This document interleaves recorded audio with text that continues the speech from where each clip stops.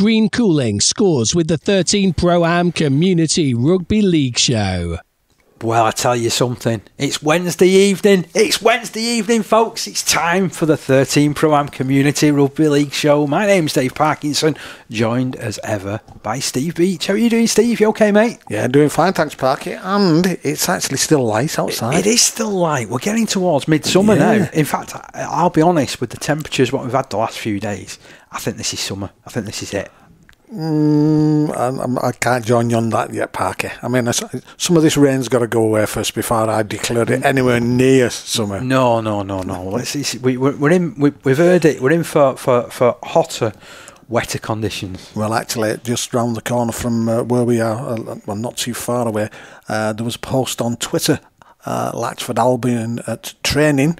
They actually changed rugby training to water polo because the pitch was that flooded. It's an interesting photo. See, but this is why we've had this conversation before. It's why it's built on stilts, that stand. Well, and you laughed at me when I was telling you this, and I was regaling you with these tales. Well, I would say Adi took a bit of a mick out of us as well, didn't he? Saying about structural. We talked about structures. Yeah, architectural, structural. Yeah. Oh, the pitch needs to go on stilts as well, I think, because the feet are dry, but there's no players on the pitch.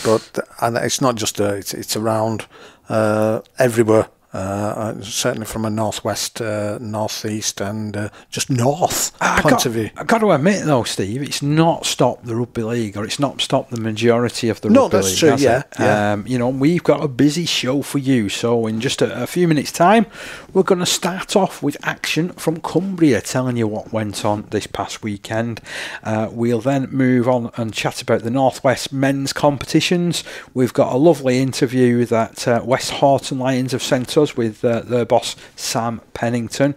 We'll have a roundup of all the action from the cup competitions that are taking place in Yorkshire at this moment in time, before moving on to what happened this weekend with the Lions. I got to have a chat with the Open Age head coach Paul Couch, and I got to chat with Dom Weir as well. We'll then round things up with what happened in the National Conference League last week, including exclusive audio highlights. Yes, you might have only caught half a game due to other conditions and gremlins. Gremlins in Leigh, you'd have thought it. No, I'm not going to bite there, Parker. Not going to bite. But that was as East Leeds took on Leigh East. It was certainly one which confused us at times in commentary. It was a tongue twister indeed, but it was a cracking game. It was a good game. It was a really good game, yeah. And we've got reaction from the East Leeds head coach Rob Roberts as well to come. Right, so I think that first of all we are going to start with what happened over in Cumbria. So, again, many thanks to Lorraine de Graaf for the information that she sends to every single week. Well, I was looking in, I'm not sure, I think it might have been last week's League Express, actually a photo of her. So I now know what she looks like. She does a tremendous job sending us stuff. Excellent job, yeah. So these are the results. So Dissington A 24, Glasson Rangers 0. This game was awarded to Dissington. Glasson A didn't have a team to put out there.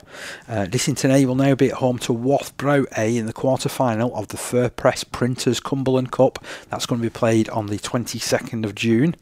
Then in the Holman Eagleson Premier Division, it was Maryport 52, Egremont Rangers 0. So that's a huge result for Maryport. Congratulations to them. It looks like Blake Miller was once again in all the points. He scored 2 tries and kicked 4 goals as well. All the tries go in the way of Jack Shepherd, Danny Dryden, Liam Anderson, Chris Ivison, Scott Atherton, Ellis Nixon, once upon a time of the Lions programme, and Sam Forrester, with Shane Williams also getting on the score sheet as well. I mentioned before about Blake Miller kicking 4 goals. Well, Craig Foster joined him in the goal kicking ranks as well, adding 2 conversions. The man of the match for Maryport was the aforementioned Ellis Nixon, and then from an Egremont point of view, James Newton picked up the best. And it all started off in the 4th minute when Jack Shepherd went over, and then the action continued, regular tries at regular intervals right the way through to the very last minute when Sam Forrester scored the last try to get it over there as well. The only other game that did take place at the weekend in Cumbria was a competition win for Westhoughton Hornets A side up against Askham. So we've mentioned before Askham coming back into the Cumbria League and sort of reforming, which I'm really pleased to see, although they probably won't want to be reminded of this score. So they lost by 58 points to 0. Scored 11 tries in total as well, to be honest, as well did Westhoughton Hornets, including 2 for Jamie Devine, 2 for Luke Spivey, 2 for Matt Sibbald, who also kicked 6 goals as well. Other tries going the way of Jack Megan, who's played first team for Westhoughton. We commentated on him in the cup game. That's right, yeah. One of the cup games that we covered. Luke Davison. Our young friend Devon Sharp got in for a try. Nat Dugan and Greg Rooney also scoring tries, with a goal kicked by Peter Caddy, who's also played a lot of first team rugby for Westhoughton Hornets down the years as well.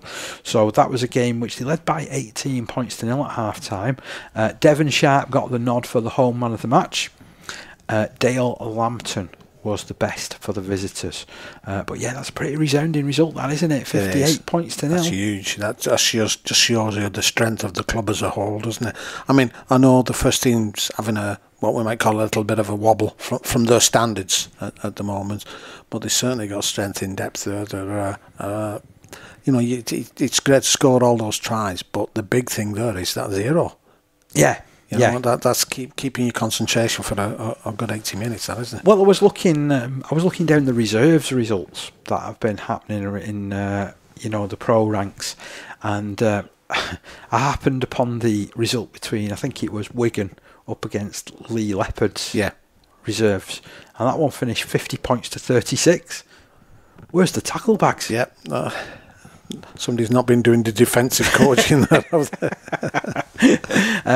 So Westhoughton Hornets coming away with a resounding victory at home there against Askham, 58 points to 0. And that's it's short but sweet this week is the Cumbrian roundup. Yeah, but as I said, there's still games on up there, and considering now the weather has been up and down. So we're moving on to next, Parker. Well, I just want to do a quick mention, actually. So obviously when we're recording this and putting it out, it's midweek, it's Wednesday. This Wednesday was meant to be the big launch of the new under-18s competition that they're going to have running in West Cumbria this coming season. But unfortunately, there's been that much weather that's been put down. There's been games that have been getting called off, so it's one of those false starts, unfortunately, as far as that competition. I am really pleased that there is an under-18s comp which has started up in Cumbria, by the way, because I think it's something that they've needed. There's been all this rugby league up until the age of 16, and then players have been going into first teams. And now, as we all know, when you're heading into National Conference League now, you've got to be 17 before you can make your debut. So really, you should, unless you get a special dispensation, you shouldn't be taking a field. Like that. I mean, I'm sure they'll look at it if you've got absolutely nobody else that can play, but there is safeguarding issues potentially, with like younger players, I suppose. They've got to be careful, aren't they? So if you're thinking about it, you could have a 42-year-old prop forward slugging a 16-year-old, couldn't you? And the other thing is as well, you need. We talk about that pathway being there, and that's that age that we always talk about academies and scholarships and all those types of things where players can easily get lost. If you've got nothing there from an 18s, from them to move up to 18s wise, then there's a bigger chance of people getting lost, aren't there? There is, but I also think as well it's a huge jump to go from very much, rugby into first team and playing open age. So this is an interesting bridging competition, and it's long overdue in my opinion. And I'm really looking forward to seeing how it develops. And I think it's a real positive step amongst the certainly amongst the West Cumbrian clubs, and maybe points to the efforts that they have. I mean, when you look at kind of like academy players, you know, or you look at younger age groups that have come through the Lions system, there's always a good variety of players that have come from that.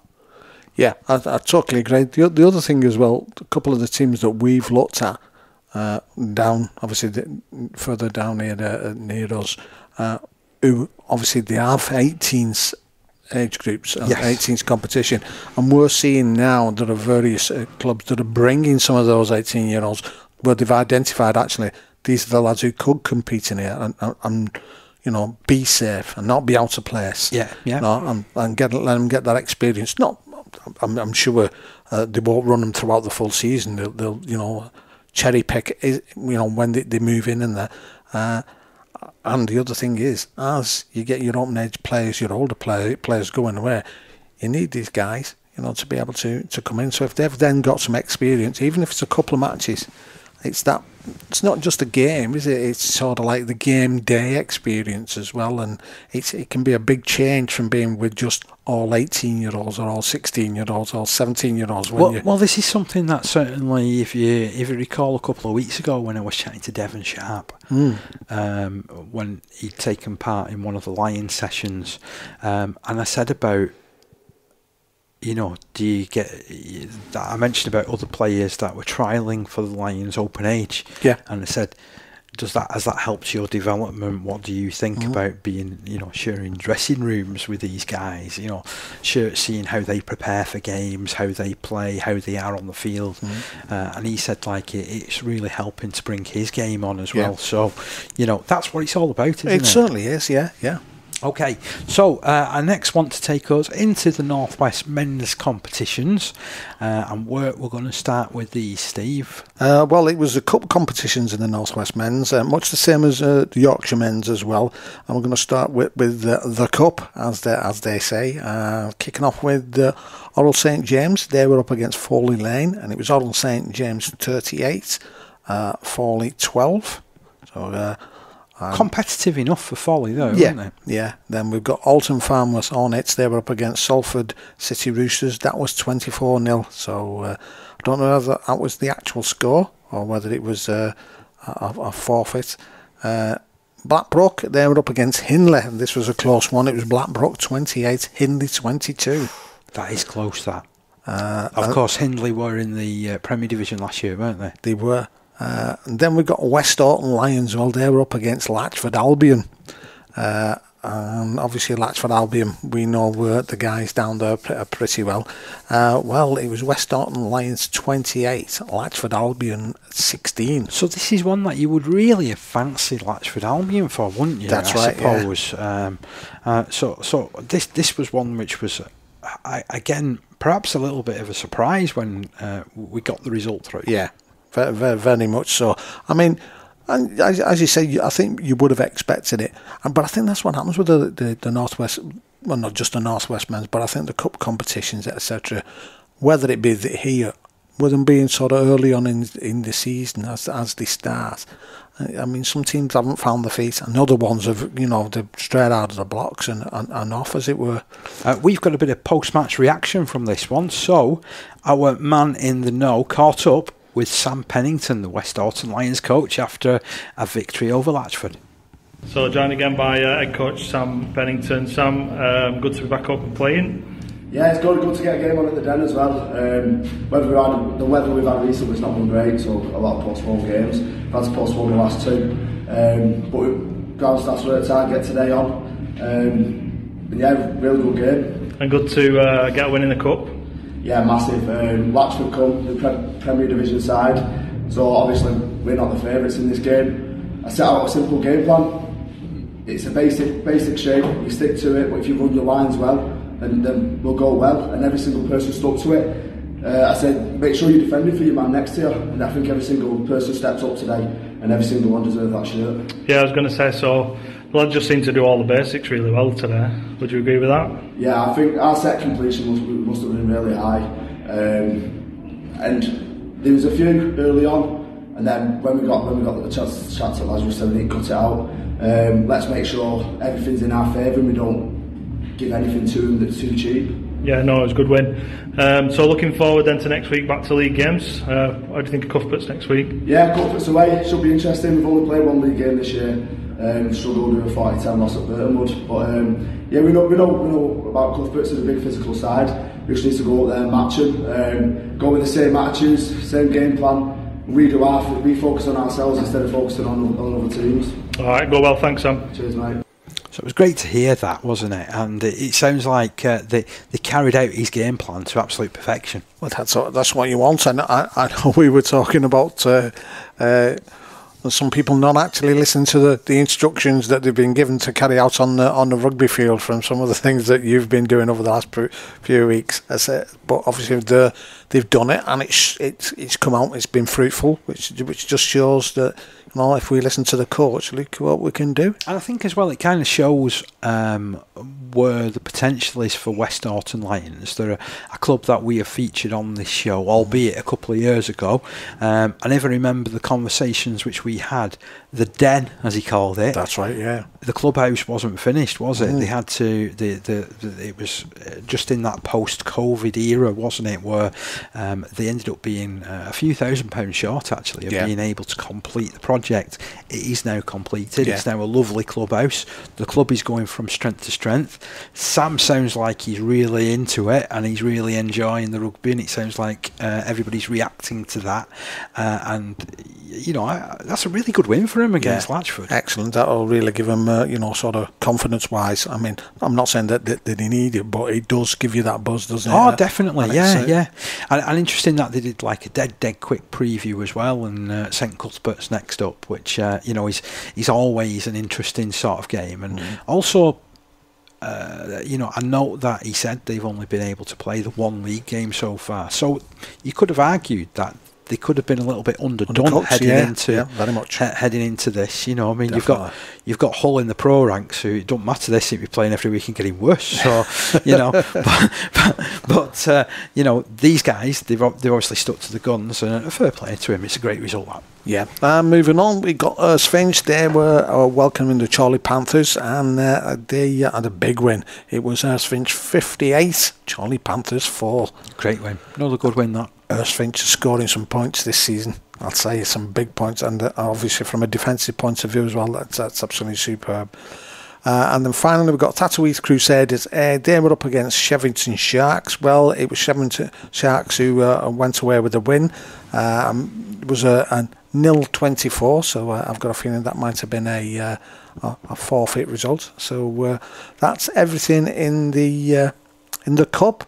Moving on, and I think it's the trophy next, which is so we've got three cups that are being played, haven't we? We've got the cup, the trophy, and the shield. That's right. And this is something that is replicated both in North West Men's and in the Yorkshire leagues. And so, as I said, moving to the trophy, it was Ashton Burrs A up against Hinepool Tigers, and Hinepool Tigers took the win there, 24 points to 0. Banky Bulls, they were up against West Bank Burrs. This was an absolute cracker. Okay. And it was Banky Bulls 22, West Bank Burrs 10. So, right. A good win there for Banky Bulls, who, as I said, last season, you saw them go from strength to strength, and they're just continuing it. Then Blackpool Scorpions, they came down to Wiggins Springview, and it was Wiggins Springview 12, Blackpool Scorpions 24. That's a great result for the Scorpions, isn't it? Yeah, really good win, and they'll go back, and that will make them feel really good. Obviously, rock solid defence. Yeah, you see what you did there. Yeah. They've had their ups and downs, but. Yeah, certainly on the. Life's not always a pleasure, Beech. No, it's a roller coaster apparently. And we've got Garswood Stags. They were up against Newton Storm. Well, it was Garswood Stags 24, Newton Storm 16. Oh, that's a great result for Garswood. Garswood Stags taking the win there. And did I see something at the weekend as well, where Paul Loughlin, who is the coach, that's been for a while too, yeah. Obviously, a long-stand. He's a player that you would have seen play many times, pulling on that Saints and Great Britain. Yeah. Well, I saw something saying that it was 40 years since he made his St Helens debut at the weekend. I wonder if he thought back in 1984 when he pulled on that famous Red V. Would have been, yeah. Yeah, for the very first time. Yeah. The very first game of that illustrious career that you said was, he got to the very top and played for Great Britain. Was involved in squads that won competitions and things like that, wasn't he, throughout the days? And I was sort of wondering whether, at that age, he would have thought in 40 years' time I'll still be involved in rugby league. Yeah, and he is. I mean, fair play. And do you know what? I've stood on the touchline and watched him when they've been playing a couple of times against Stags against Newton. And he's one of these coaches who's very quiet. Okay. And he does, he watches it and then he knows when to, sort of just interject himself and say, this is what needs changing, or this is what you need to do. He's a really, really good watcher of the game. I mean, obviously we see some coaches and they come off the touchlines hoarse. They've been shouting that much, and not always at the players, I might add. So there you go. That's a good win for the Garswood Stags against Newton Storm. Then it was Cadishead Rhinos. They were welcoming Waterhead Warriors A. Well, it was a tough day for Cadishead Rhinos because it was Cadishead Rhinos 4, Waterhead Warriors A 64. Oh, that's a massive result. Win. Yeah. Good win for Waterhead Warriors again. Not just the score, but obviously keeping them Cadishead down to just the one score. Yeah, and that's obviously pointing, everything in the right direction for Waterhead, isn't it? As being overall a very strong club, with them obviously turning the corner with their results in National Conference League recently as well. And finally we've got Wigan St Jude's 36, and they were up against Clockface Miners A, and that was 10. So St Jude's 36, Clockface Miners 10. Again, pointing to some strength in depth. I know when I've spoken to people at St Jude's, they've been really pleased with the numbers that have been turning up for training there. That's a quality result that for Jude's. I'm glad to see, clubs coming back and they're being reported good numbers at training. It does point that perhaps in some instances these people that are calling the end for, community rugby league, they're exaggerating it, perhaps. Yeah, very much so, I think. So that's the cup and trophy results. There was one league game in Division 4, and that was between Chester Gladiators and Portico Vine. And you'd have loved this one, Parky. You like a big score, close game, don't you? Yeah, but don't tell me it were 36-50. It was close. It was close. No, okay. It was Chester Gladiators 36, Portico Vine 20. Oh, really? See, that's my sort of high-scoring game. I do like. You're right. I do like a high-scoring game, but that sounds like a good one. Yeah, it certainly was. I couldn't find any result for Culture Eagles versus Bolton. I've got a feeling that might have been cancelled because of the weather. The weather, as they say. Yeah. Yeah, so, big win that for Chester Gladiators. But from a Portico Vine point of view, obviously, the new open age into the North West Men's this season.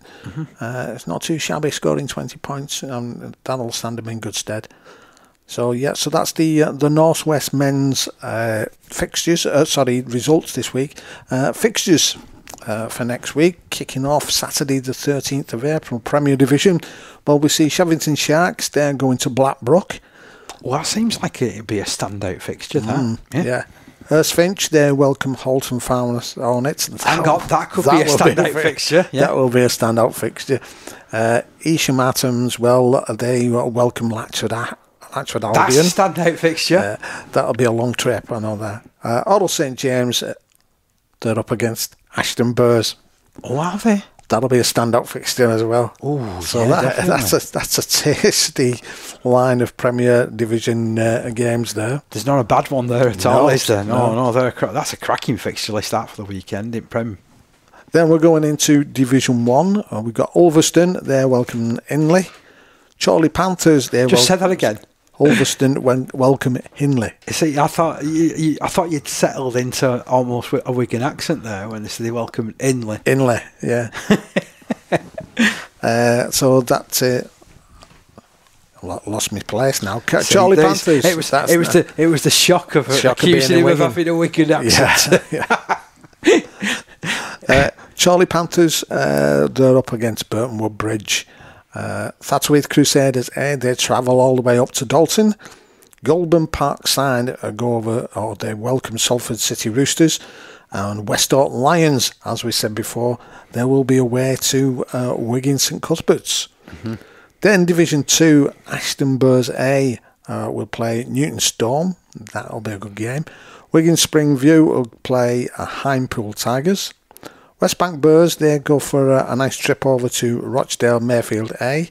And Roost Pioneers, well, they're up against Waterhead Warriors A. And in Division 3, Leigh East A travel to day out at Blackpool, where they play the Scorpions. Clockface Miners A will play Bank Bulls. Higginshaw take on Runcorn Highfield. That should be a good. Wigan St Jude's take on Cadishead Rhinos. And in Division 4, this should be a good one, because it's Haydock Warriors against Hoddle St James A. So that's very much what you could call a derby match there. Yeah, just a bit. Yeah. Liverpool Lizards welcome Culcheth Eagles. Portico Vine, well, they welcome Langworthy Reds. And Bolton, they travel to Westhoughton Lions A. So that's the roundup of the Northwest Men's. I know that Bolton have been quite vocal on social media again, trying to push the club and getting people to sort of back them and to go down and experience what they have to offer as well. If you do a search for Bolton RLFC on Twitter, you'll find out all the details of the club. Now, we're crossing over the Pennines. We're going over that big gap, those big hills. Over the hill, yeah. Over the hills. And we have the results, first of all, from the Cup competition. So I will read through the sort of the shield and the trophy that they have over there in Yorkshire. So, Cup competition results. Ossett Trinity Tigers 22, King Cross Park 0. Bradford Dudley Hill 18, Siddle Academy 0. That is an outstanding result, that, for Bradford Dudley Hill. It sounds like they're starting to get their act together again. Yeah. I'm here for it. Yeah. I'm all for that, because you only go back a few short years, and they were competing right at the top of the Premier Division with Bradford Dudley Hill. And then if you go back as well, when the team switched to summer, I think they were part of that Division 3. Mm. So the Division 3 which came into being, which was, I think it ended up spawning clubs like Coventry Bears. Yeah. Which is a prelude to the Midland Hurricane team that you see running around at League One level as it speaks now. This sounds like it was an outstanding game, by the way. Fryston Warriors 22, Murfield 26. Westgate Common getting back to winning ways up at Stanley Rangers. Said that was a bit of a derby grudge match that between those two. It was Newsham Panthers 8, Charleston Rovers 24. And then Cutsick 24, Hunslet 12. And again, if I then go and have a look what happened in the trophy, and the results were, I'm building the anticipation here, Steve. Building anticipation. Castleford Panthers 16, Brighouse Rangers 6, Queensbury 6, Upton 22. Great win that for Upton. We love Upton now, because now we know where it is. And then we know that we got a really good impression, didn't we, off Dodworth Miners? We always like giving them a good mention. Yeah. They defeated the Birkenshaw Blue Dogs by 20 points to 4. And then if I look at the results from the Shield, then it was Hemsworth Dragons, we know where Hemsworth is. 16, Dewsbury Moor 24. Oh, that's a close result. Charleston Rovers 24, Newsom Panthers A-0. Or Charleston Rovers Academy 24, I should say. Newsom Panthers A. East Hull 64, Odsal Sedberg 0. This sounds like it was a cracker as well, to be honest. Batley ARLFC 16, Garforth Tigers 18. And then Underbank Rangers 6, Ulton Raiders 56. And then I seem to have lost my result. Is there a couple more there? Well, I've got Sherburn Tigers 36 and Durham Valley Bulldogs 20. Linley St Joseph's 8, York St John's Barbarians 26. And I think that is it, actually. Yeah, it is. I'm going to have a quick look at what we've got fixture-wise coming up in the Yorkshire Men's League this coming weekend. In the Premier Division, yes, league games get underway as the season makes a great start. So Doncaster Tollbar, they're hosting Newsom Panthers. Fryston Warriors travel over to Stanley Rangers. Almondry Spartans were due to play against Westgate Common, but that has been postponed. There's no fault on that. So that one might take place a little bit later in the season. King Cross Park, they're at home to Keighley Albion. If we look at what's happening in Division 1 this coming weekend, it's Ossett Trinity Tigers at home to Cutside Raiders. It's Charleston Rovers travelling over to Hunslet ARLFC. Murfield are also on the road this weekend. They're moving over to Bradford Dudley Hill. Meanwhile, Wibsey Warriors, they're at Siddle Academy. And then running through the rest of the divisions, Division 2, that sees Queensbury up against Brighouse Rangers. Emley Moor Cougars, they host the Birkenshaw Blue Dogs. Illingworth, they're at home to Mould Green. Castleford Panthers, they're hosting Seacroft Sharks.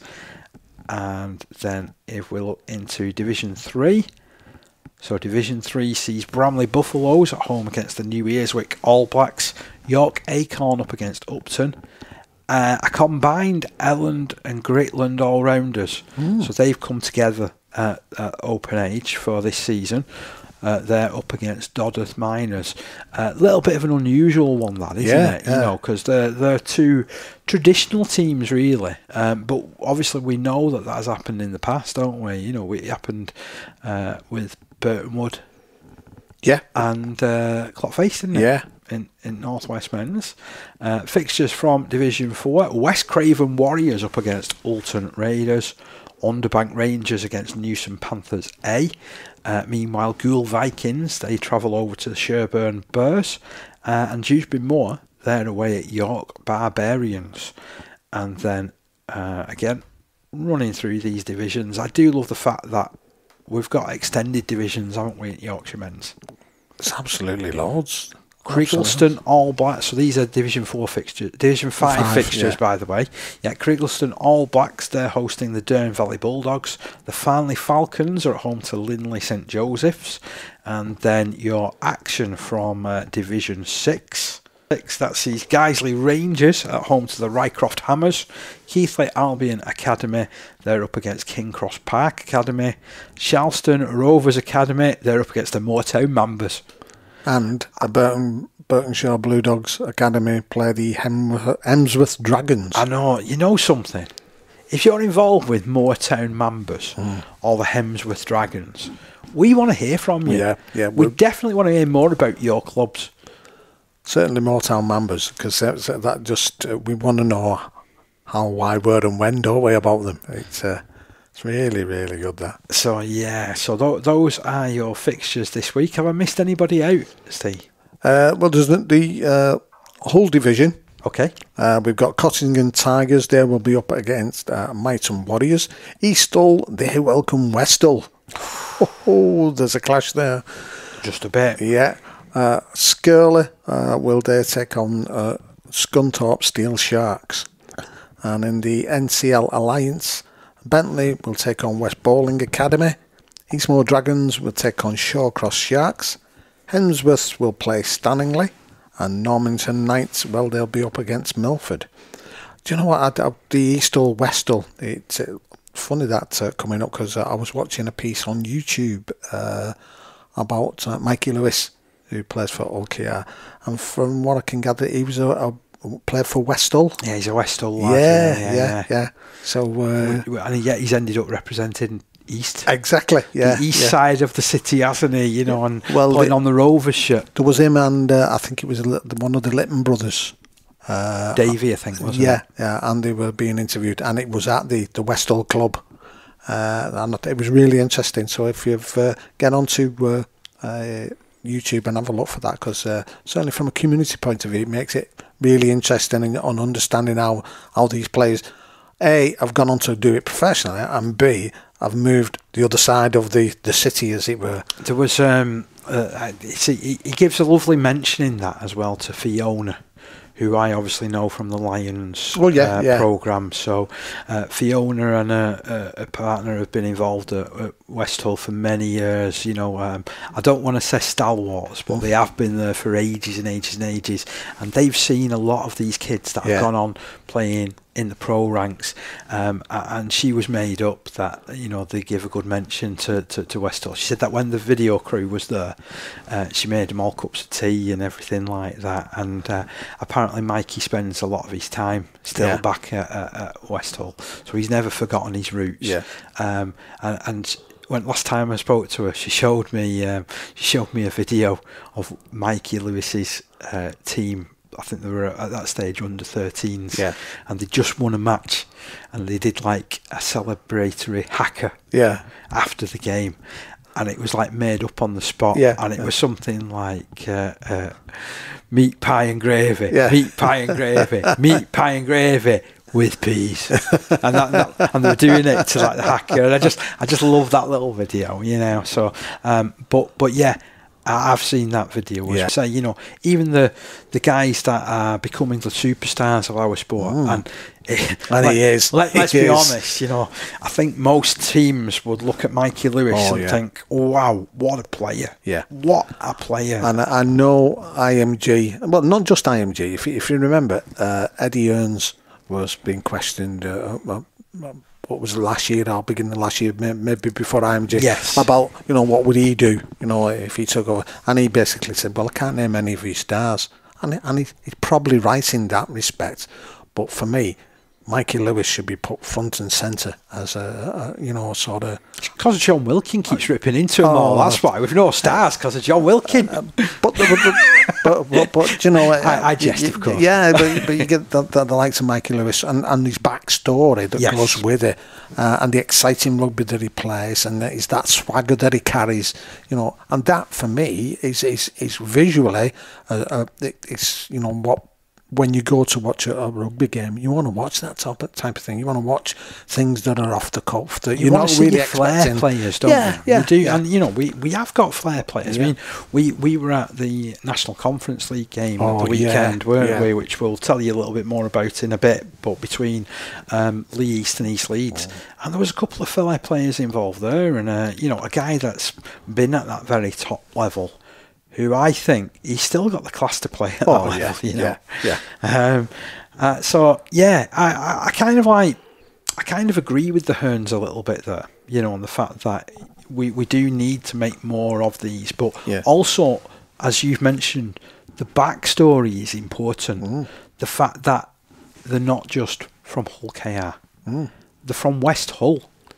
He's come through, he's played all. If it wasn't for what happened at Westhull, if it wasn't for people like Fiona, if it wasn't for people like the coaches that helped bring him through and his family, where would he be in rugby league? Because his family's young. His mum and dad are not that old. No. Because I'm watching that video and his dad was talking about. I'm thinking, is that his dad or is that his brother, older brother? Because he ain't that old, but really enthused about him and what he's doing, and rightly so too. Rightly so. I agree. I think that was a fantastic video, by the way. Right, so over the last weekend, I was involved with the Lions squad. So first of all, the under 17s getting together for the very first time on the Saturday, and that was interesting. There's some a good mix of highly skilled players actually this time round in the under-17s. I'm looking forward to seeing how they come together as a playing group. There's obviously a couple of guys there that are very influential for the clubs that they play for. Yeah. And I'm just interested to sort of see how they fit into the system that the coaches are trying to implement, and sort of some of the moves that they're looking to put on, which are a little bit different, shall we say, some of the shapes that they're starting to run, certainly from at the club level. And it was interesting as well seeing some of the one-on-one coaching that was also being done by Stuart Simmons and by Martin Ellis as well. It's going to be a busy next few weeks for Martin because he's heading up the under-16 squad for this season as well. Yeah, I saw him on Twitter on about that as well. That's just been announced. So again, that's something else which I'll bring you up to speed with. But I want to move on to the Open Age Lions because after the hard rigours of the Saturday, and some really tough games that we'll again bring you up to speed with. There was 26 players which met up ahead of training, and they went at it for a good hour and a half at Pilks on Sunday morning. After that session, I caught up with head coach Paul Couch, and this is what we discussed. Well, Paul, we're here. We're done the second session, I think it is now, isn't it? Second or third session as far as the England Community Lions Open Age squad is concerned. How do you feel the squad is coming together? Yeah, to say it's the only second session we've had, you can see for yourself that it's been the bonded really well. Obviously, with a good group of players who play a good level week in, week out. So I'm really pleased with how we're shaping up, and to say it's the only second session, I think there's a lot of good things to come. There's some real quality amongst the group, isn't there? Yeah, and so there should be. We're down to a 26-man squad. Obviously, it's got to be cut. This has got to be cut to 22, so it's going to be tough to cut them 4 players. So everybody's got to be on the ball every session, really. And it's one of those where that's literally it. So as soon as you sound your whistle, everybody's ready to go, aren't they? Yeah, and you can see today that they have been.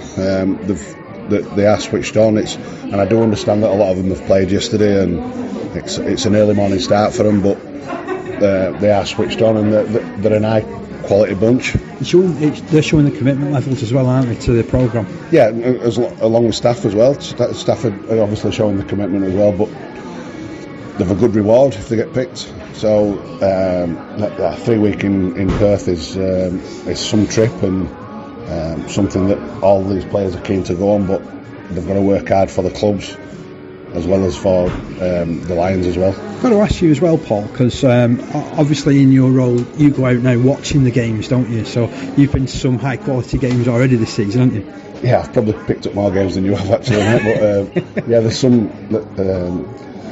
I try to watch at least one different team a week, and there's some really good quality players out there. There's some players that are out there as well that are playing well for the clubs, and we are keeping an eye on them, but these lads have got the first opportunity to impress, but they've got to be playing well for the clubs and training well for the clubs as well. And what I like as well is that obviously we're at that time here where the other age groups are starting to come into play, etc, aren't they? So it's one of those where you've been at various training sessions yourself, haven't you? Yeah, I think it's important that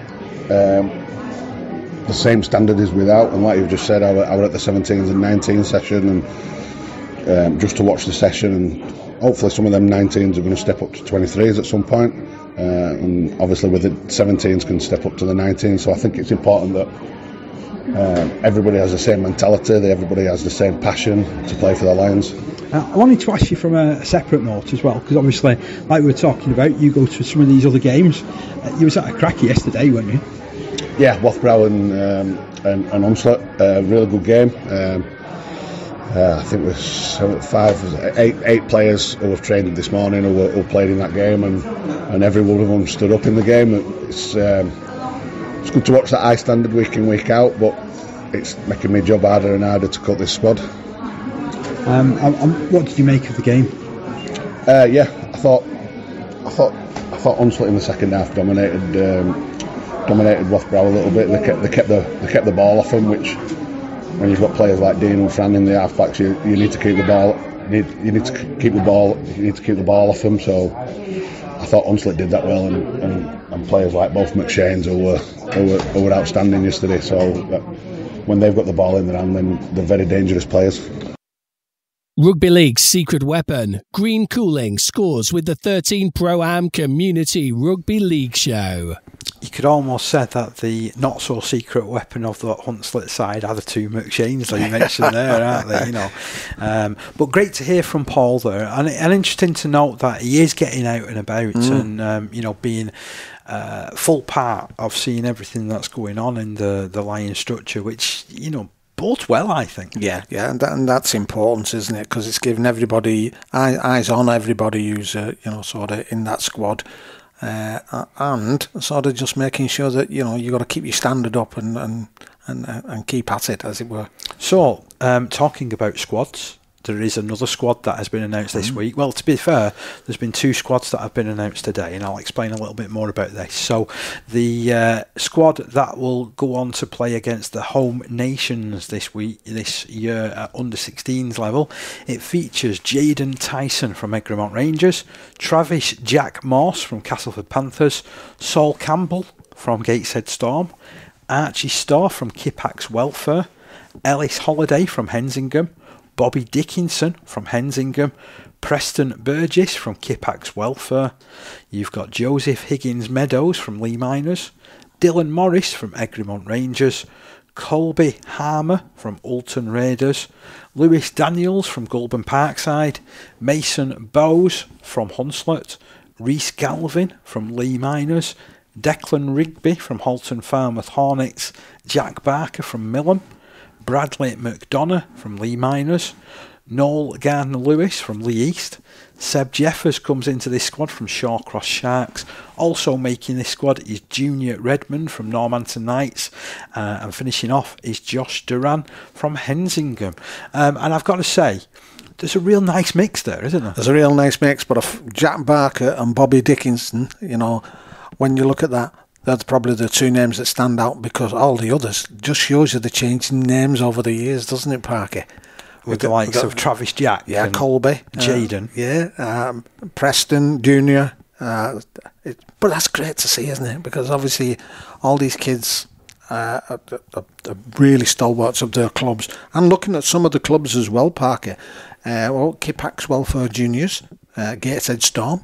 Yeah, they're not the ones that we regularly speak about it for the amount of clubs that we cover. I do love that, about we get to mention some of the work that gets done, because let's be honest, they'll have been cheering today when they opened up the post, wouldn't they? And found out that lads representing their clubs will that's it, isn't it? On England shirts this year. And we say it time and time again, it from a community point of view, it's about the player, about the families, and obviously about the club that where they've come through. It's all those people who they will be representing, and that is fantastic for those clubs that are not regularly in the mix, as it were. So I did mention that these are the guys that are going to be moving forward, going to be pulling on England shirts this year, as part of the squad that will take on the likes of Wales and Scotland. Now, there's also a regional under-16 squad that has been announced. So you may be thinking, well, what's all that about? And this regional squad, they are named. These are other guys that also impressed during the trials. Yeah. And it's expanding the amount of players that are getting representation. So these guys, these will play against a regional French select over a 2-game series a little bit later on in the season. So it's not a full French side, but having seen the lineup that travelled over last time, yes, these guys were very good. So I think it was like the Southwest or the South French team which came over. So these regional guys, and bear in mind as well that I spoke to Tom Farron the other week for the under-19s, and I said about what's been your journey, and he said he got picked in one of these regional squads first of all. So like some of these lads initially must have been thinking, I've not got picked in the main England squad, but you're still in the picture. Shop window, aren't they? You're in the shop window. You do well. You go forward for the selections next year, under 17s level. You put yourself in the shop window again for potentially representing England in a future European Championships. There's all those opportunities now in the park, aren't there? You look at what comes. Hopefully there'll be, community clubs knocking on the door. Hopefully there's professional clubs knocking on the door as well, to be fair, because I mean, we do love to also give you stories, and who knows, you could be the next Mikey Lewis when you're in this squad. That's right. So making the regional under-16 squad, Aidan Hampson from Ashton Burrs, Alex Richardson from Latchford Giants, Ashton Quigley from Hensingham, Daniel Horton from Halford. From Halford, right? Okay, Halford. Yeah, just had his tyres changed. Daniel Horton from Halton at Falmouth Hornets. I knew what I wanted to say. I just couldn't say it. My brain's not working. That's what. No comments about it. Really working, Steve. Comments below. George Lees comes into this squad from Hemsworth Dragons. Then you have Jack Jackson from Widnes Moorfield Tigers, James Hodgkiss from Woolston Rovers Goldside, Leon Walker from Blackbrook, Ethan Boylan from Leigh Miners, Max Knight from Heworth, Niall Maudsley from Dalton, Noah Wild from Rochdale Mayfield, Oliver Banks from Wigan St Pat's, Preston Ward from Elmbridge Eagles. Now that is fantastic. Excellent, that he's gone in this squad. Preston Malloy also comes into this squad from Hensingham. Sam Grace Holding from Orrell St James. Thomas Baumer from Goulburn Parkside. William Nabosny from Alton Raiders. Callum Turner comes into this squad from Goulburn Parkside. And Lewis Ward from Kippax Welfare. So again, really interesting that we've got a number of different clubs that are represented there and made up for Elmbridge Eagles, with the work that they do in the south. I totally agree with you, because that's important, that as well, Parky, that it's not just up here, as it were. Couple of players from Goulburn Parkside though as well in that squad, so that bears fruit of what's been happening there.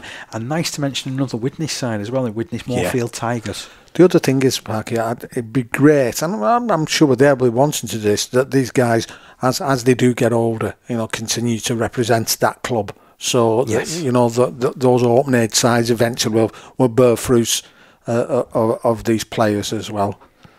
Fantastic. I'm glad that we get to chat about those young fellas as well. So over coming weeks, first of all, it's going to be the under-16 squad which will be getting together, and then the regional squad will come into the role as well, and also start training together as well. So it's an exciting time. I love this time of year, to be honest, because especially at that age group, obviously the coaching staff have been through hours of videotape, from what was taken during the trials, where the last 60 players got themselves selected. 60 players. Yeah, so they had 3 teams of 20, I think, which all played against each other on the final. The final trials. Yeah, I like seeing those, because obviously you've got it's new to the guys, and suddenly they're fitting in with blokes who, if they know, usually they know from playing against them rather than with them. Quite a lot of the time they mix them up, so you might not even have these that's right. before. And that's important, like we spoke about in the past, because if you can get somebody who can, one or two players who you can see that they fit into this type of structure and way of playing, sort of straight away. And then obviously if they've got the good off field, sort of attitude, because again we spoke about that being very important. And that's great to see. The other side of that as well is that you also see how lads communicate with each other, don't you? From an early age. And I've always said, part of the Lions programme, it's not just about the rugby. It's about bringing people on and improving people's skills. This is a part of it, representing the media side, if you like, of the Lions programme. Yeah. I'm always happy to play a little bit of a part in this and to chat to people and try and get them used to seeing this massive microphone, which, you know, and I've joked, I've said it before, the chances are, if I get that big microphone out, they're not going to be interviewed by a bigger one until they appear on Sky Sports. Yeah, you know. So it is one of those, really, isn't it? You know, and it's always interesting because, particularly this age group, I know nothing about the players. Yeah. And yet you learn it, and you're thinking, oh, you did that, and then you see some of them hopefully go the way through the age groups. And that's it. That's going to be the exciting bit, isn't it? Over the next few years, seeing how they develop and move on, whether it be community-wise or whether it be moving up, you know, within the ranks of their own club. And I'm sure there'll be others that will, because there won't be room for them, will move to other clubs. I mean, because we see that where you get, you know, sort of open age sides, certainly, which are, you know, sort of at the end of the day, you know, trying to shift some of the people who are in there. You know, it's going to be difficult, but that doesn't mean to say that there aren't other teams that they can't go and play for. Definitely. So now we're going to move on to the National Conference League, and all the action got underway last Friday, Steve. Now, this was a big Premier Division clash between York Acorn. They travelled over to Loch Lane, and it was the visitors that won the game by 26 points to 18. I know Loch Lane have been having a little bit of a tough start to the season, and York Acorn, they've really got Ben Teng. You remember seeing him? We both saw him and were impressed with him, weren't we? Winger. Yeah. He scored 2 tries for York Acorn. Other try scorers on the night were Parker, Potter and Prescott, and Chilton kicking 3 goals. Yes, you can't have a York Acorn side kicking goals unless it's Ants, can you? He's a good player, is Chilton. Loch Lane, they responded with tries from Cranswick, Siddons and Pick. Butler kicking 3 goals, but that's a good win that on the road for York Acorn. Then switching to Saturday, also from the Premier Division, Egremont Rangers 24, West Bowling 16, so a good home win for Egremont Rangers. A couple of guys who are hoping to feature for the England Community Lions Open Age squad when it does finally get announced for going down to Australia. Horner scoring a try, Krellin scoring 2, McNee and Conway with the other try scorers, with Matt Busher kicking 2 goals.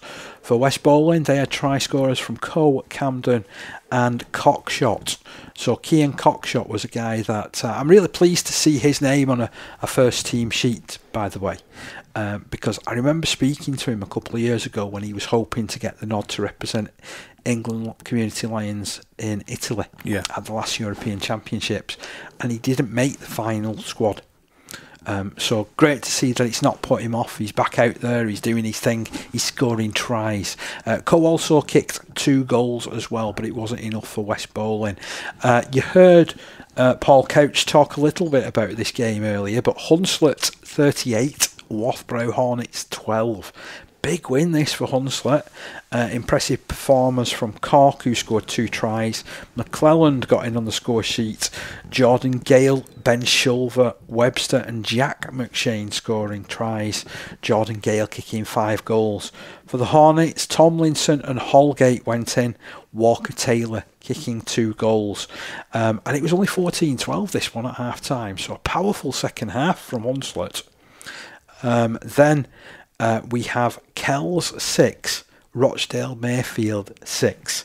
And before I tell you any more about this game, I want to go to our next and final interview of the evening. We've got Dom Weir from Kells.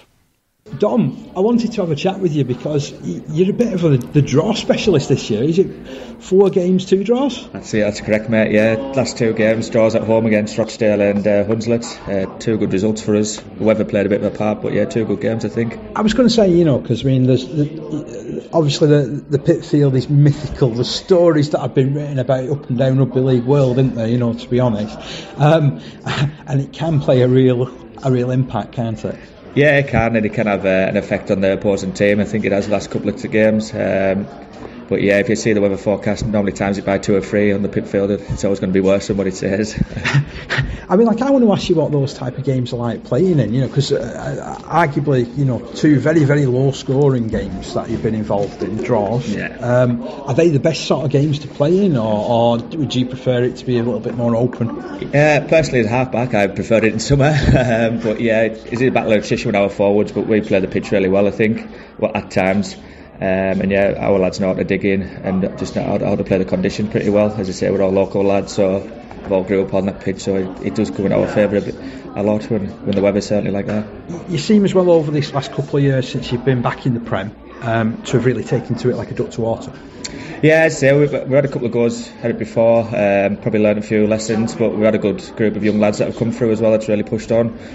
So I'd say half our team's under 22, but they're all really keen and enjoying it, so pushing on a few of us older lads, so it's really helped the full team. It's been a lot of the Cumbrian teams have gone that way, haven't they, where there's a lot more younger players that are involved these days?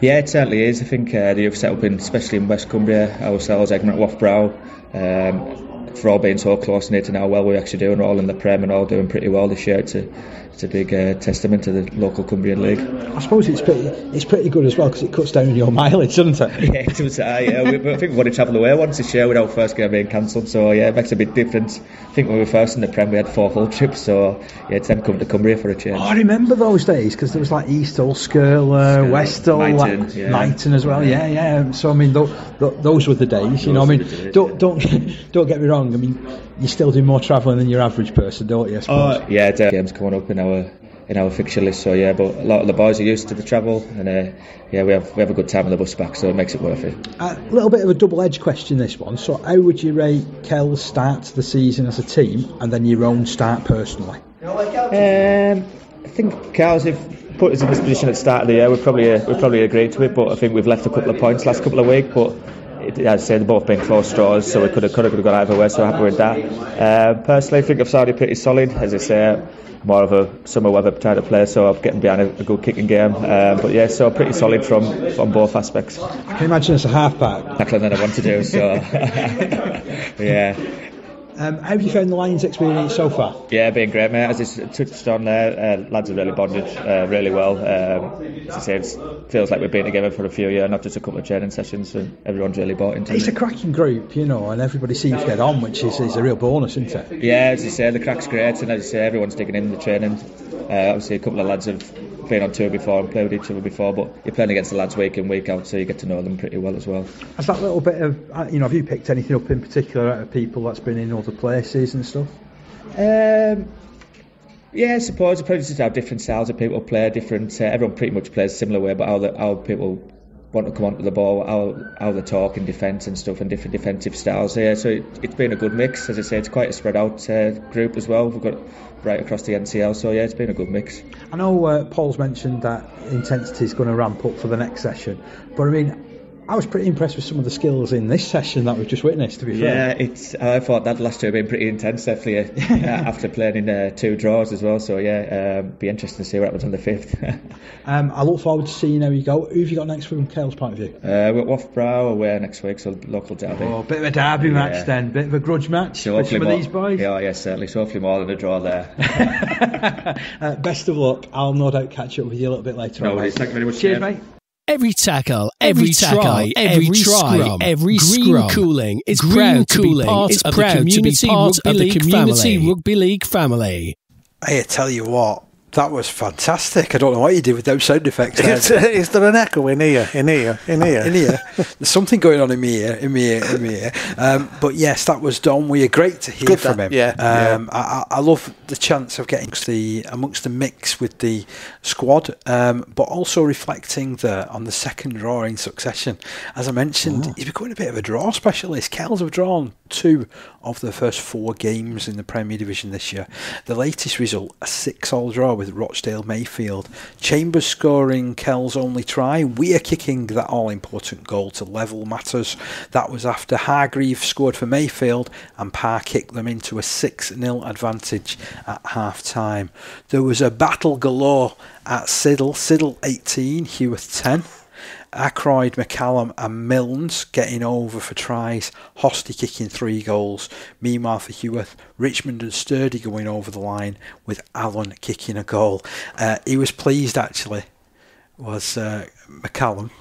So if you remember, I spoke to him after the last Lions training session. Yeah, that's right, yeah. And I was saying about him not scoring a try this season, and other players overtaking him, and he was a bit worried. Yeah. He came up to me at the start of training, just as they were starting to warm up. And he goes, "Hey, Dave, I scored yesterday. So I said I'd give him a mention. So great to see that. There was a massive result as well for Westhull 56, Thatto Heath Crusaders 14. A hat-trick of tries for Wood, 2 for Watts, 8 goals from Wilson included in that one. For the Crusaders, Foster, Huff and Halsall going in for tries, but they were distinctly second best, trailing 26 points to 4 at half time, and things didn't really get much better in the second half. In Division 1, it was Crossfield 16, Waterhead 24, so Bradish, Steele, Stanway and Lomax scoring the tries for Crossfields. Ever since you said they had decent kickers, they've hardly kicked a goal, to be honest. That's terrible, that, isn't it?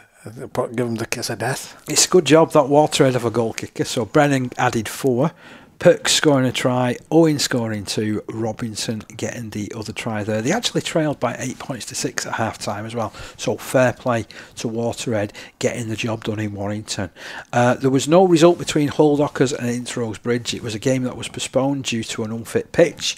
Meanwhile, Leigh Miners Rangers, they defeated the other Miners, Clockface Miners, 56 points to 18. A couple of tries from Williamson, 3 tries for Kenyon for Leigh Miners Rangers, 8 goals from Hoyles, and then for Clock there was a hat-trick in vain from Winger Jones, Geraghty kicking just 1 goal.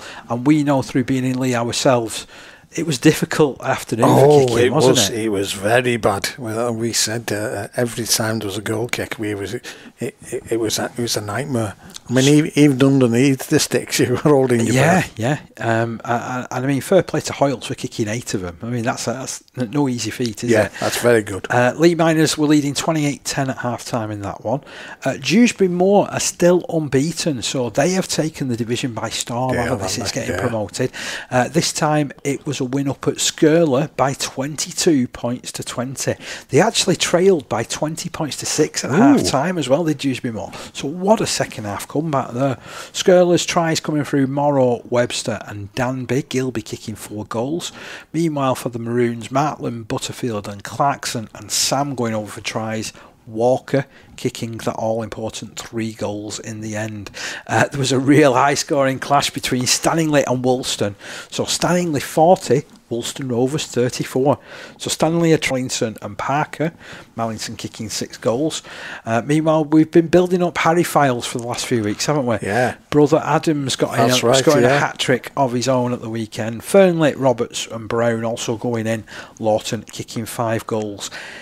I've got to say, what a comeback from Woolston in that second half, though. It was almost like a reversal. So at half-time, Stanley led by 34 points to 6. Yeah. You've no right to come back from 34-6 down, have you, to make it so close? They just give themselves a touch too much to do there, didn't they, Woolston? I mean, they've got to take a lot away from it for trying to get that comeback, I must admit. Wigan St Pat's have continued their good start to the season with an 18-10 win against Alton Raiders. O'Donnell, the star there, with a try and 3 goals. And in Division 2, Dewsbury Celtic 42, Saddleworth Rangers 20. Busy afternoon, this one.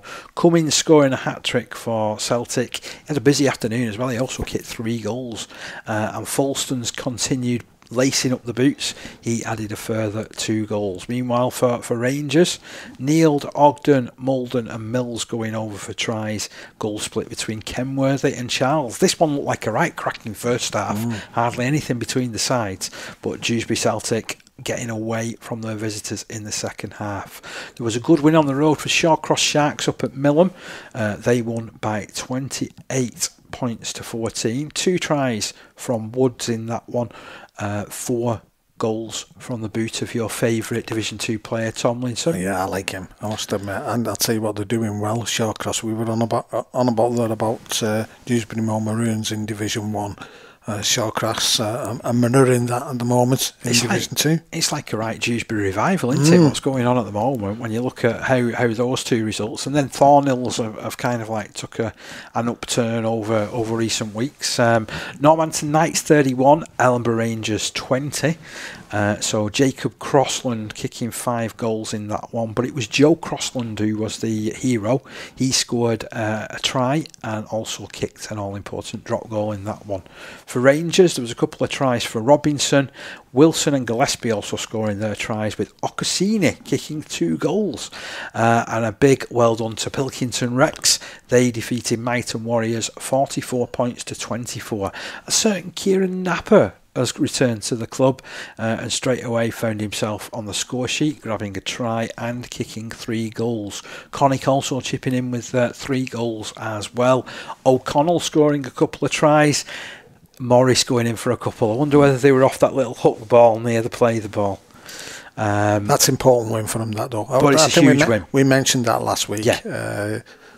And you're looking there now that that they're not letting those middle ones, middle teams getting away from them. Now they can hopefully string a couple of wins back to back. Looked like a great second half as well, to be honest. Because it was only 16-12 at half time. So fair play.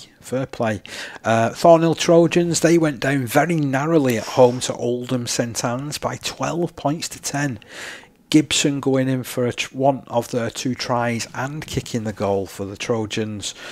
For the Saints, Worrell and Etchells going over for tries, with Pogson kicking those all-important 2 goals. A massive win for Wigan St Jude's, who defeated Barrow Island by 62 points to 12. There was a hat-trick for Turner, 2 tries for Brady, 2 tries for Davis. Meanwhile, Cassidy and Parkinson also got on the try-scoring charts as well. Cassidy kicking 9 goals.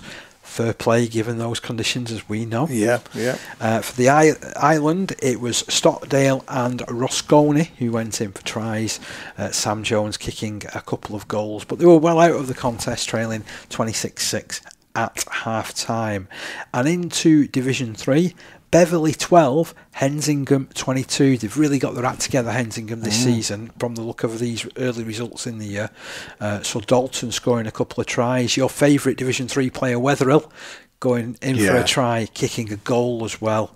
And then Driglington had a massive result against Seaton Rangers, winning by 54 points to 6. 2 tries each for Sheldon and Thornton. Sanderson kicking 7 goals, a try from Brian and a goal from Brian, just breaking things up for Seaton Rangers, but they were well out of that one. And then another big result for Milford. So Milford 54, Featherstone Lions 4. We were hoping that after hearing about the results at Crossfields last week in the Barla National Cup, that this might see an upturn for Featherstone Lions, but they found themselves overwhelmed. So Tasker scoring a couple of tries in that one. Newbolt kicking 7 goals. Impressive victory that for Milford. And then there was the game that we were at.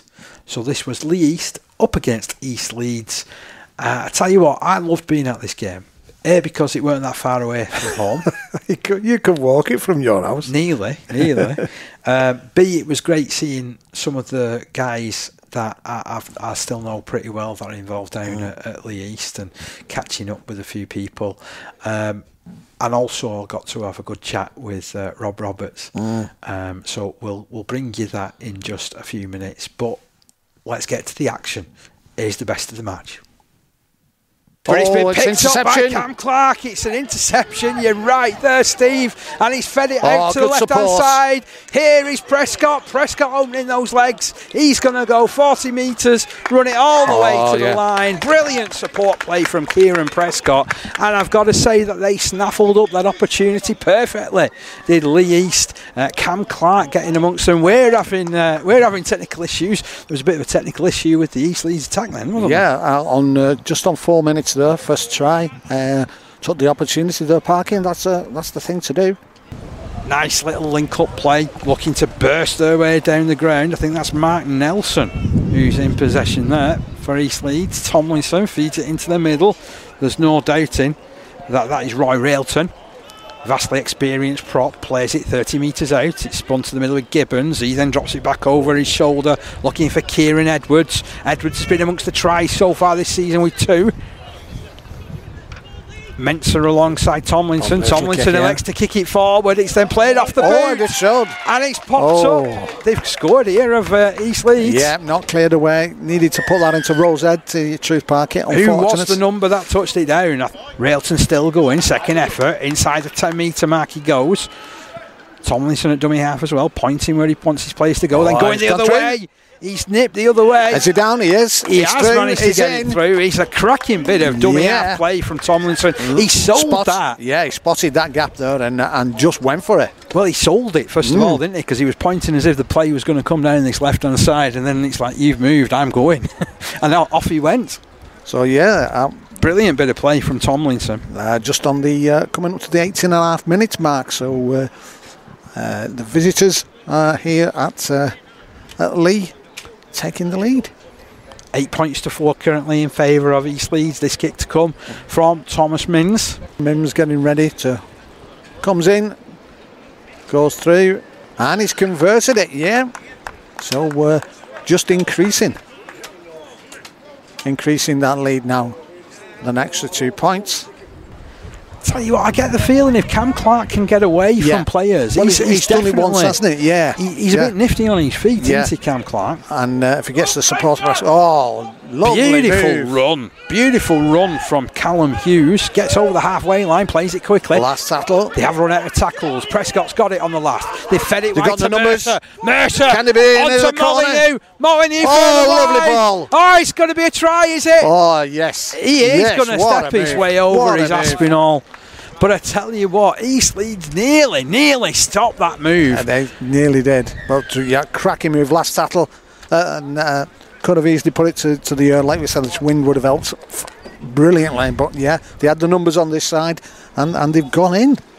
So Aspinall scoring that one. Unselfish play down this right-hand side as well. Parky. I mean, you look at the position of the game, you look at the position on the field, you wouldn't have blamed Leigh for just looking up and kicking it towards the touchline, would you? But no, they had other ideas. Prescott had the overhaul call, got it, ball moving down the right-hand side, and they were, again, pretty swift, weren't they, when they got away? Yeah, and 34 minutes gone the Parky. Referee decides, though, that's much as we've got time for. So it finishes here, 8 points to 10. In favour of the visitors at half-time. East Leeds leading by 10 points to 8 in this one at the start of the second half. Ball played to Tomlinson. Back to Railton. Railton spins through the first impact. Can't escape the clutches there of Ball, who literally went ball and all with the challenge. Tomlinson spins it rightly. Lovely pass that was to Mins. Mins hit that one like a bullet and surged his way over.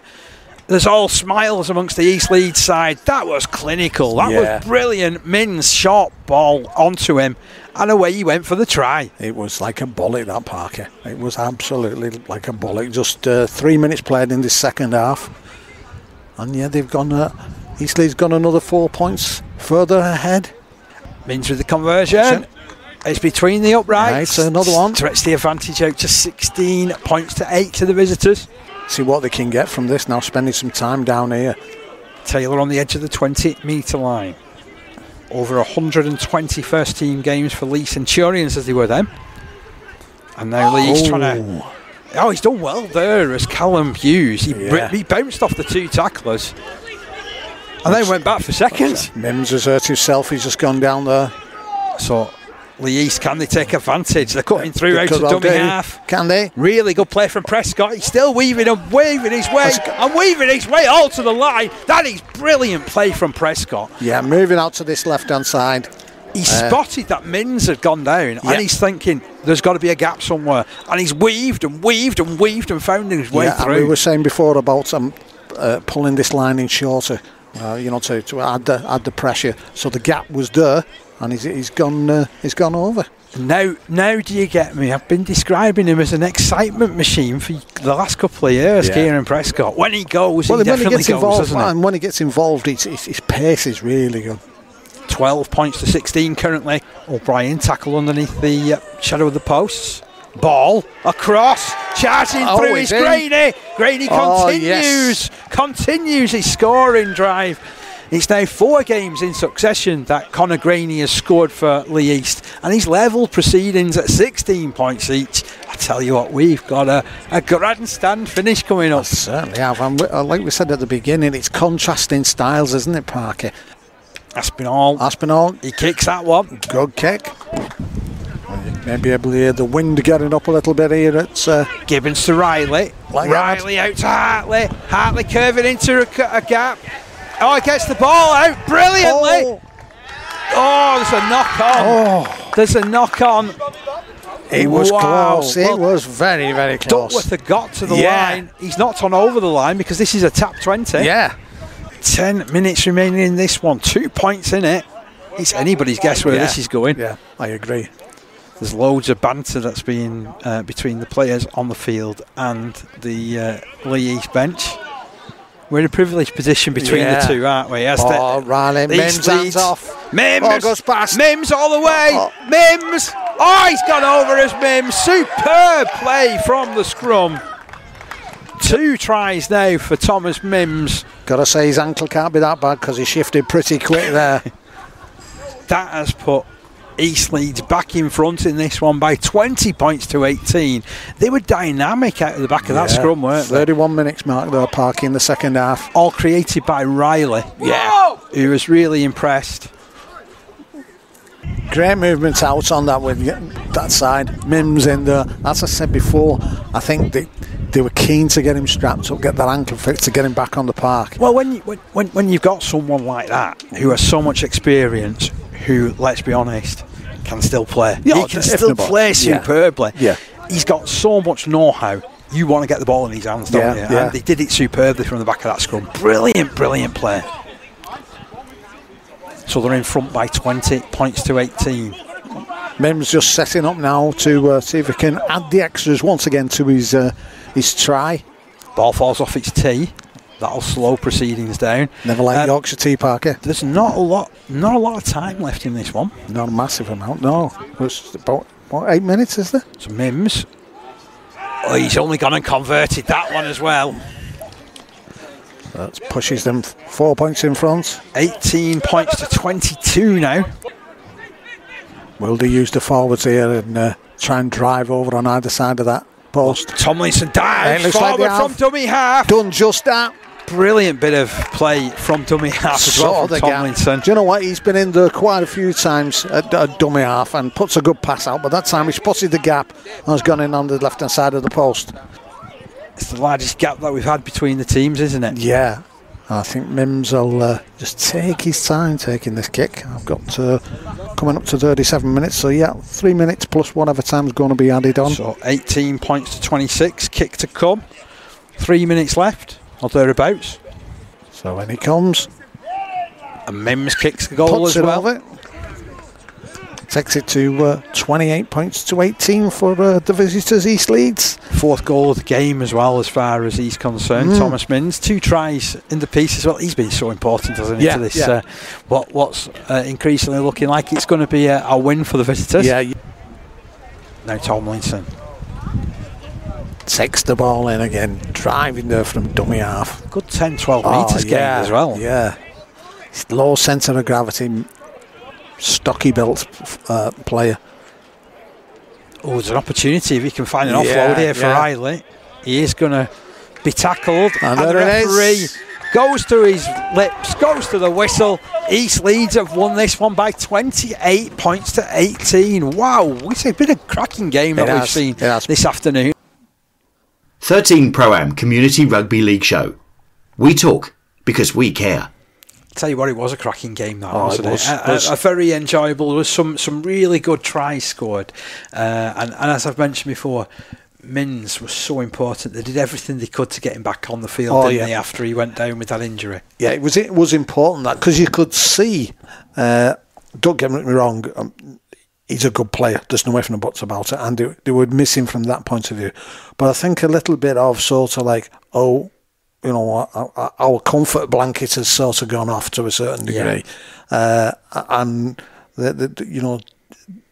then Leigh started to get a little bit more momentum and started to, sort of show signs of, we can win this. And to be fair, I think if he hadn't come back on, Leigh probably would have pinched that, to be honest. But like I said, at the time when we were commentating, Parker, it was a clash of different setups, wasn't it? You got Leigh East, who were very mobile and very quick, with Prescott coming in there from the back. When he found a gap, his pace was absolutely blistering.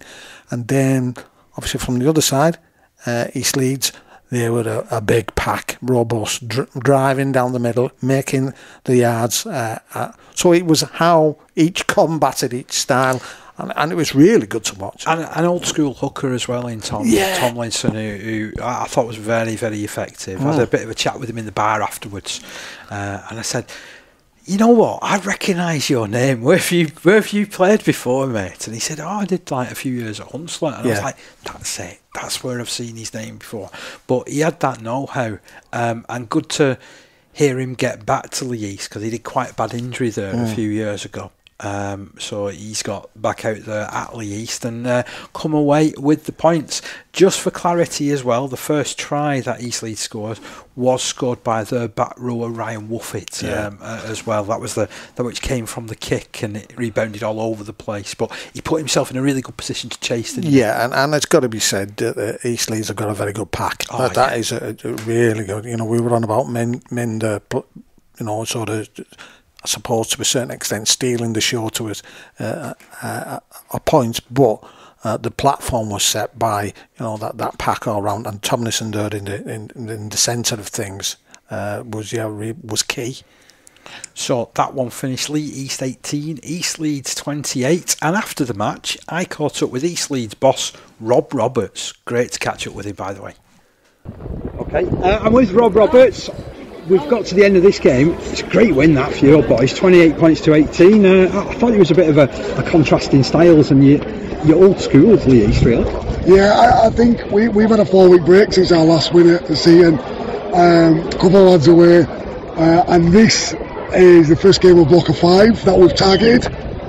This was obviously the biggest one, I think, out of the 5. So to come away to Leigh East and get the 2 points is massive. We only came with 16 players, and we only had one halfback for the full game. So, I mean, I know Leigh East had been well, but we showed a lot of character. Oh, I would agree. And having a chat with Luke, who got to us, you fellow who got swimming for you, I didn't realise his journey's been in and out, hasn't he? He's only just come back playing rugby league. Yeah, so Tomo played here 2 years ago, I think, was before COVID, and I think he snapped his tendon from his bicep away from his arm, and he wasn't going to play again, but we're operating on probably a squad of 23, which is not good enough. We don't have no second team now, so we are really struggling for numbers. So Tomo's done a real big feat. He's come out of retirement and put his body on the line, as he does every single game. That's in 3 games he's got 2 man of the matches. It just shows the quality of the player. And to be fair as well, if he plays like that, it don't matter what the number says on his birth certificate, does it? Do you know what? I think it's the older he gets, I think it's the fittest he's ever been in his career. The 10 minutes did him good in the binks, he probably needed a rest, but for 70 minutes for a guy who'll tell you he's not old, but he's knocking on a little bit, he's done really well. I've got to say as well though, I thought again, it was your front row, it was your other front rowers. I thought you kept it tight when you had to, and then obviously it helps when you've got a weapon like Mins who's done it at super wide. I mean, you look at the right age with Kay Marley's played a bit of prawn, Duckworth on the wing and Mins. I mean, it's important. The only thing that we struggled with, I thought we were very clunky because we only had one halfback. Kaiden Hartley, it was his first game at fullback today, and he hasn't trained with us all week. So again, that made our attack very clunky. But like I say, for it to be like that and still get the 2 points, we're over the moon. It really has been a case of beg, stealing and borrowing then this week for you. Oh, huge. I'll be honest with you, mate. We trained on Thursday with 10 players. Right. And we lost a player this morning. So it shows you the resilience that we've showed today. And the character that you've got within your squad, Dan. There's still guys that are going to put their hand up and say, we're going to do a job for you. Oh, massively. I mean, we get 5 back next week. Obviously it's a home game, so the players tend to come back for the home game.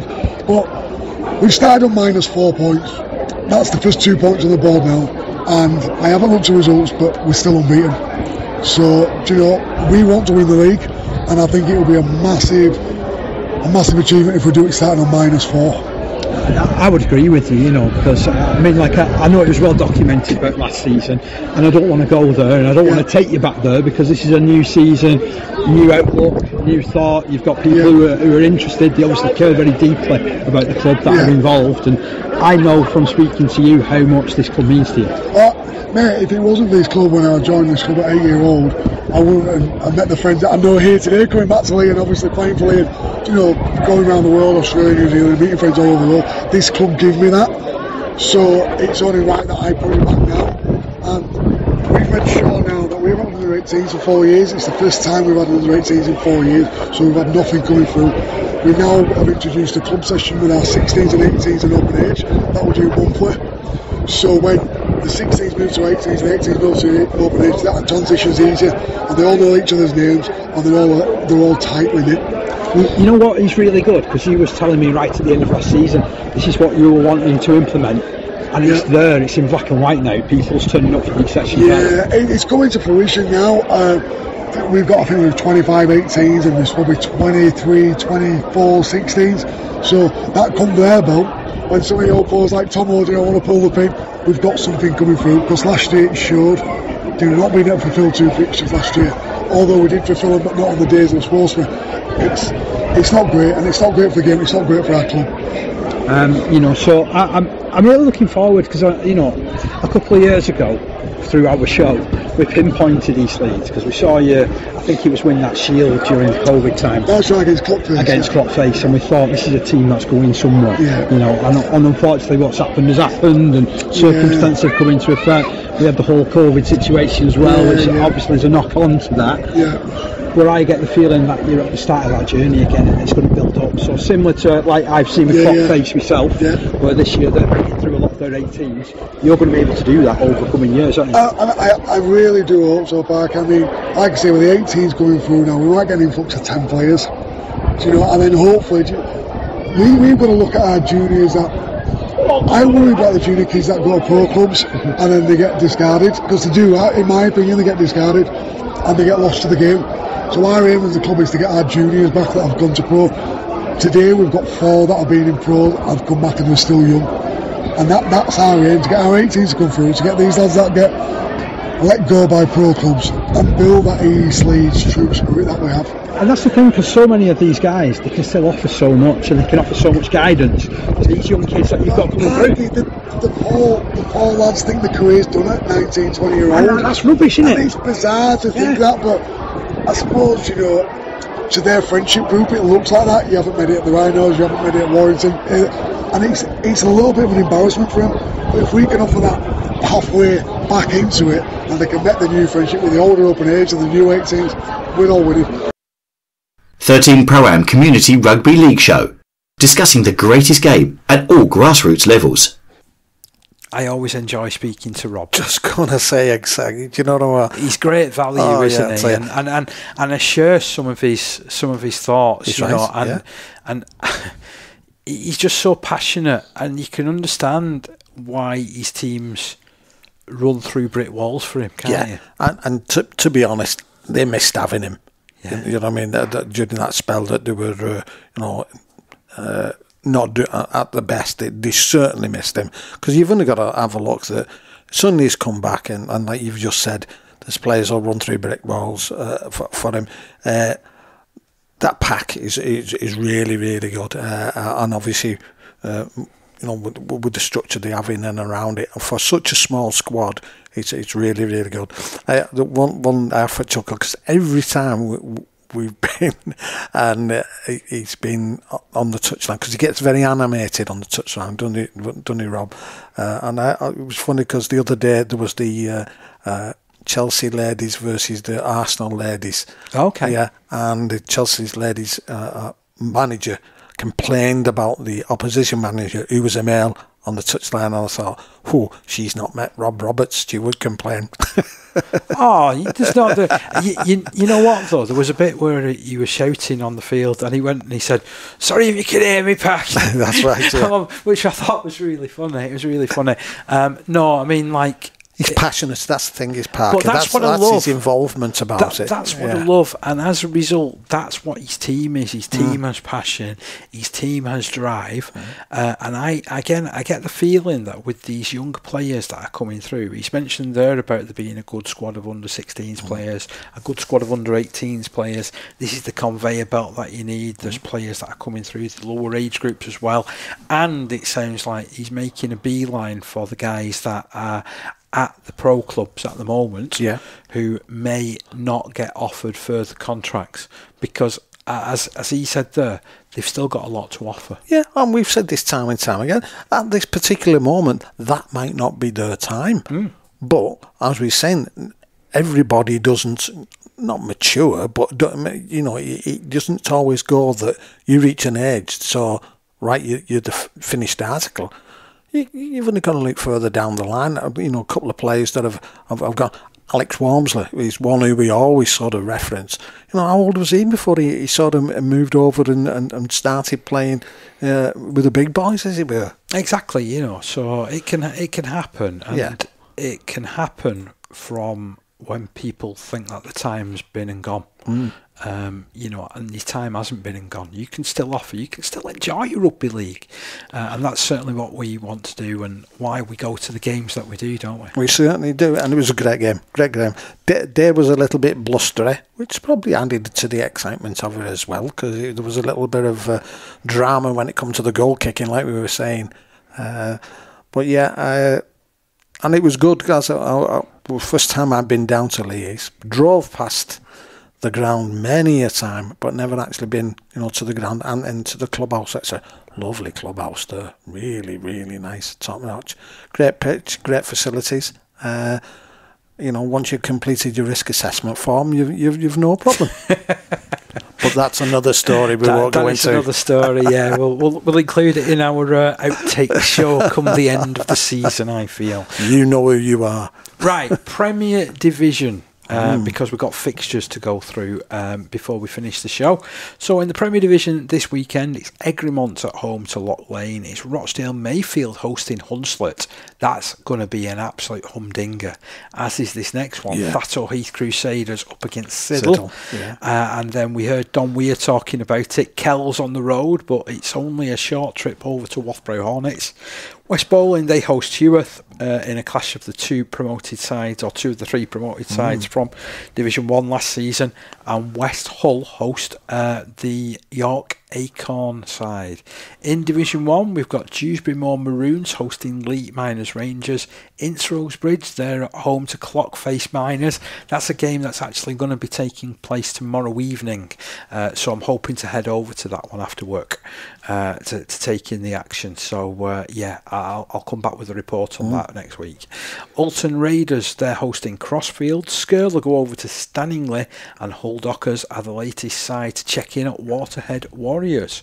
Over at Woolston Rovers, well, it's only Wigan St Pat's that are in town. I think that was one that you were looking at possibly checking out at the weekend. I'll probably sort of slip down and have a look at that one. In Division 2, we've had a swap round in this one. So originally Dewsbury Celtic were due to host Pilkington Rex, but due to the state of the pitches, yes, AD, I'm mentioning the weather yet again, Pilkington Rex have stepped up and says we can host, and I like this. This is clubs working together to ensure that the games go on and we don't end up with huge backlog fixtures that have to take place.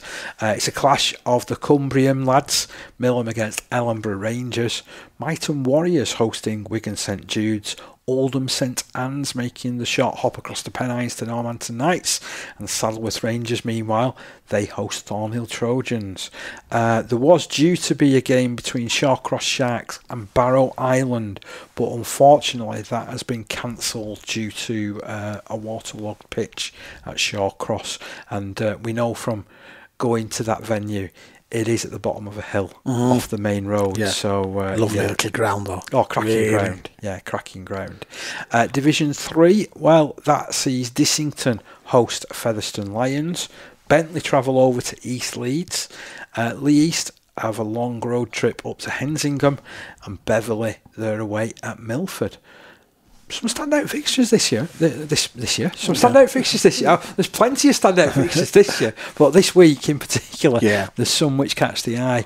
I'm looking at that Hensingham and Leigh East because I think Hensingham have really come together as a club this year. That's going to be tough for Leigh East. I think so. I think so. Yeah. And then if I'm looking from the division above, I'm looking right at that Saddleworth Rangers and Thornhill Trojans game as one to look out for. In Division 1, I'm looking at Dewsbury Moor against Leigh Miners Rangers. And then, well, that's the top of the table clash, then, isn't it? That's the bigger. Yeah. And then I'm also picking out Rochdale Mayfield against Hunslet. That Dewsbury Leigh Miners one, if Dewsbury can win that, they put a bit of a gap there between them and Leigh Miners and Crossfields as well there. They do. Well, if we look at the top of the Premier Division, Hunslet are top, 4 wins from their 5 games, a draw from their other one. West Hull second, Rochdale Mayfield third, Siddle in 4th with York Acorn in 5th alongside the draw specialists of Kells.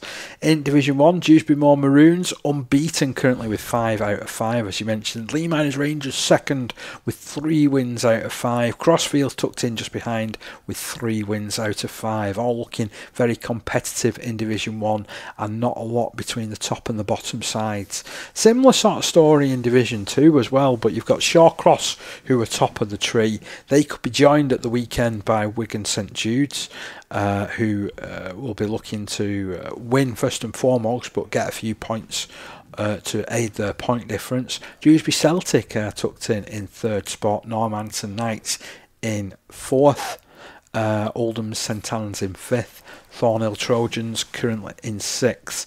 Propping up the table is Myton Warriors, but Saddleworth and Pilks also have 1 win apiece.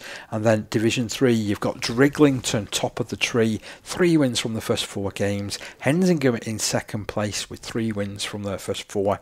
Dissington moving down to 3rd as a result of not playing last weekend, 3 wins from the first 4 games. Leigh East tucked in 4th with East Leeds importantly picking up those first 2 points of the season because they've wiped out now the points that they were deducted. Still unbeaten. And still unbeaten, 3 out of 3. So yeah, it's all warming up quite nicely, isn't it? Yeah, it's starting taking shape, as we always say. I mean, you look at the difference between the all split into like 3 little blocks, don't they? But like we always say again, it's a couple of wins and you move up and down, and a couple of losses you move up and down so easily in these divisions. And I think that's what makes it interesting and sort of engrossing all the way, because it's one of those things where, because of the relegation issues as well, there's that jeopardy and dramas there at both ends of the table. So plenty of dramas, twists and turns to come, and who knows, we may even see the sort of pace and see Kieran Prescott opening those legs like I mentioned in the commentary. Right, before I say anything else, we're off. We certainly are. 13 Pro-Am Community Rugby League Show. We talk because we care. Every tackle, every try, every scrum. Green Cooling is proud to be part of the Community Rugby League family.